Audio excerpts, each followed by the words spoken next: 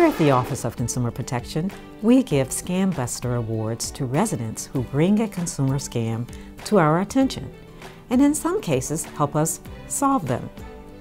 I'm here with Shapung Chen, who recently uncovered a scam. Welcome, Mr. Chen. Can you tell us what happened? Yes. So I was sent a check from Kroger, the grocery store, for a job called mystery shopper.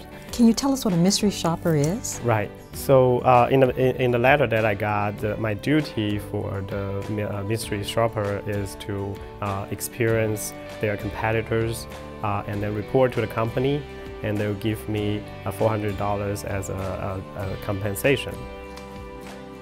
In fact, Kroger's did not send the email or the check, but its name was used to get Mr. Chen to respond. Here's how the scam works. The letter instructed him to deposit the check, in this case for $2,650 into his checking account. He was asked to keep some of the money, send some to a children's charity, purchase merchandise as part of the mystery shopper assignment, and then send the rest in money orders to another mystery shopper. But there were some red flags that prohibited Mr. Chen from taking the bait. So I read the letter with the duty and also with the track, and I figured the letter was not written in a good English. I found a lot of grammar error right there. And then I look on the on Google, so search for mystery shoppers, and to my surprise, the fourth thread on the search result is from US Today reporting the same scam. So I immediately recognized this must be a scam.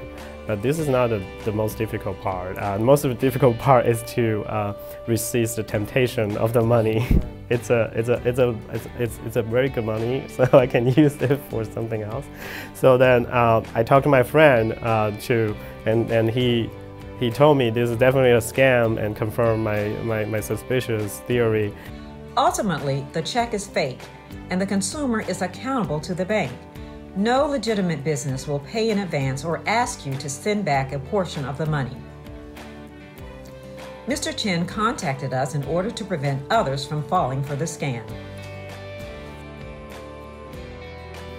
So, Mr. Chen, for your efforts, our office would like to award you with the Montgomery County Office of Consumer Protection Scambuster Award. Thank you so much. Thank you.